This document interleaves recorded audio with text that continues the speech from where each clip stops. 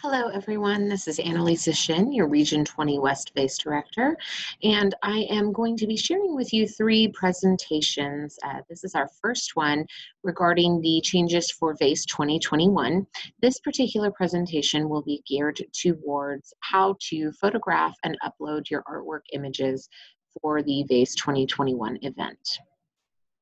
Keep in mind that everything this year is going to be in the digital format. There is not going to be the traditional student interviews, so everything is going to be done digitally. In order to create an artwork upload file, you are going to take a photo of your artwork, and you need to keep in mind that you are trying to show the artwork at its best. It needs to be taken after the artwork is absolutely completed. It needs to be saved in a JPEG format, no larger than 10 megabytes, and it needs to be one single image, even for 3D and 2D relief images. The VASE Blue Ribbon Board it really encourages students and teachers to use a DSLR camera when photographing artwork. If you don't have access to DSLR, the next best thing is going to be a digital point and shoot. However, even if you don't have access to either of those, you will still be able to take your photos off of a simple camera phone, smartphone. So please don't worry if those options are not available to you.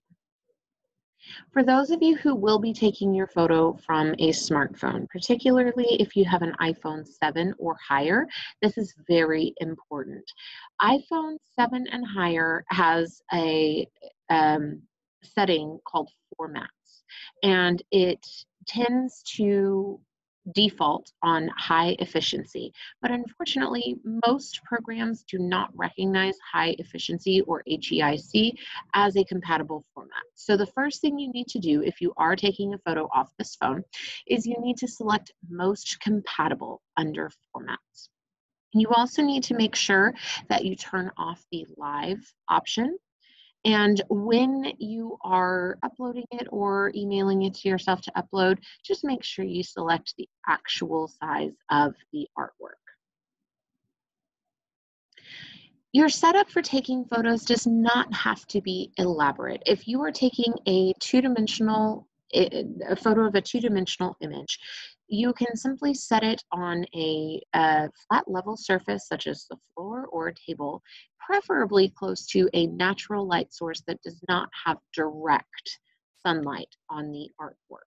Okay, I always recommend natural light because when we are shooting indoors with either fluorescent or incandescent bulbs, the light bulbs will tend to have either a yellowish or bluish hue to them, which will skew the colors in your piece. Natural lighting is going to give you the best actual representation of the colors in your artwork.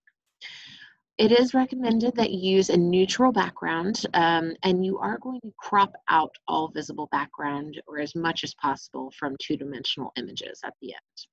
Three-dimensional pieces I will talk about in a moment. Now they have these as examples for setups. They do not necessarily have to be this elaborate. If you have a very large piece of just simple white paper, that will absolutely work. But what they are looking for in terms of the sweep is that the background and the surface are the same thing.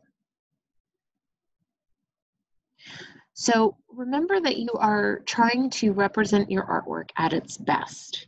So when you are taking the photo for your artwork, get as close as you can while still capturing the whole artwork. And then you are going to crop out any visible border, background, matting, etc. Do not zoom into the piece if you are shooting on a phone camera. This is going to take away pixels, reducing quality. Instead, be sure that you are getting as close as possible to capture the whole image without having too much excess border. Make sure that your photo is clearly in focus. And one thing that I notice a lot with images taken off of camera phones, many times they have a hazy look to them. That means that your lens is dirty. So before you take your photo, clean off the actual lens itself so that you're getting the clearest image possible. Depending on if your artwork is horizontal or vertical, make sure you are turning your camera to match that position, okay? So if it's a vertical piece, shoot it vertically. If it's a horizontal piece, shoot it horizontally, and then again, crop out all visible background. Avoid keystoning. What keystoning means is the way that this piece is skewed. Now, this happens when you are not directly above the art piece, and instead you are taking the photo at an angle. So the best way to do this, there are some editing apps that you can use in order to edit away keystoning, but it's far better if you can just take a good quality image to begin with and make sure that you are squared up to the artwork when shooting. Now, this is extremely important. Your artwork image name needs to be your entry ID number. The entry ID number can be found on both the teacher and student dashboard, and it's right here where it says ID. So students, please note that if you are submitting 2 different pieces, they will have 2 different ID numbers, and you need to make sure that you are using the correct ID number for the correct piece. With 3-dimensional artwork, you're encouraged to create a collage so that the jurors can see all viewpoints of your 3-dimensional art piece. So with this, you can create a collage of 2 to 5 views. So this would be a 2-view example. This would be a 5-view example. Do not include any more than 5 images within your collage. This can be done using photo editing software or in a collage app such as PicStitch. I have also used Adobe Photoshop Express as an app to edit my work into collages on my phone. You may also create a collage for 2D relief artwork. For this, you are going to shoot 2 to 3 views in order to show the depth of the pieces. For 3D artwork and 2D artwork that is not perfectly squared, you must use a single color neutral backdrop behind the artwork. White is best for dark artworks, and black is best behind light artworks. Various grays can also work, but remember that the whole goal is to shoot the artwork at its best. For any students submitting animation, interactive, and functioning artwork, you are going to be submitting both a still image, JPEG, and a video of the artwork that captures its motion.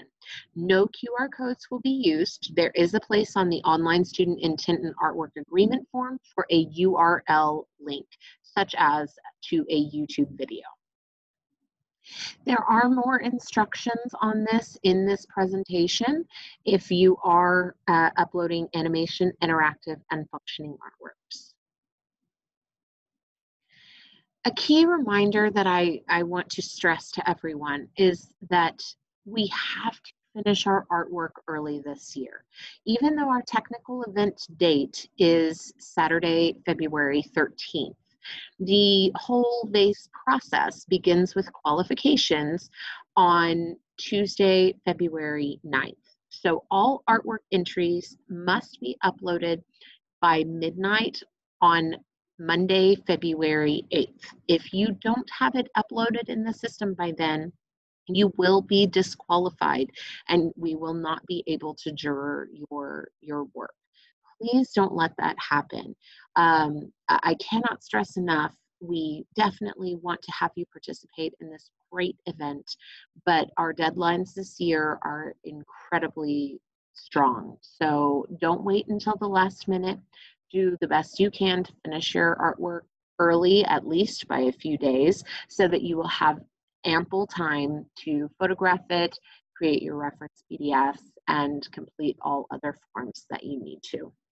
If you have any questions, students, I encourage you to first ask your teacher. Teachers, if you have any questions, please reach out to me. I am always available by email or text. let me know what issues you might be facing, and we will work through it together. I look forward to seeing everyone's amazing artwork this year, and I hope that this presentation helped you.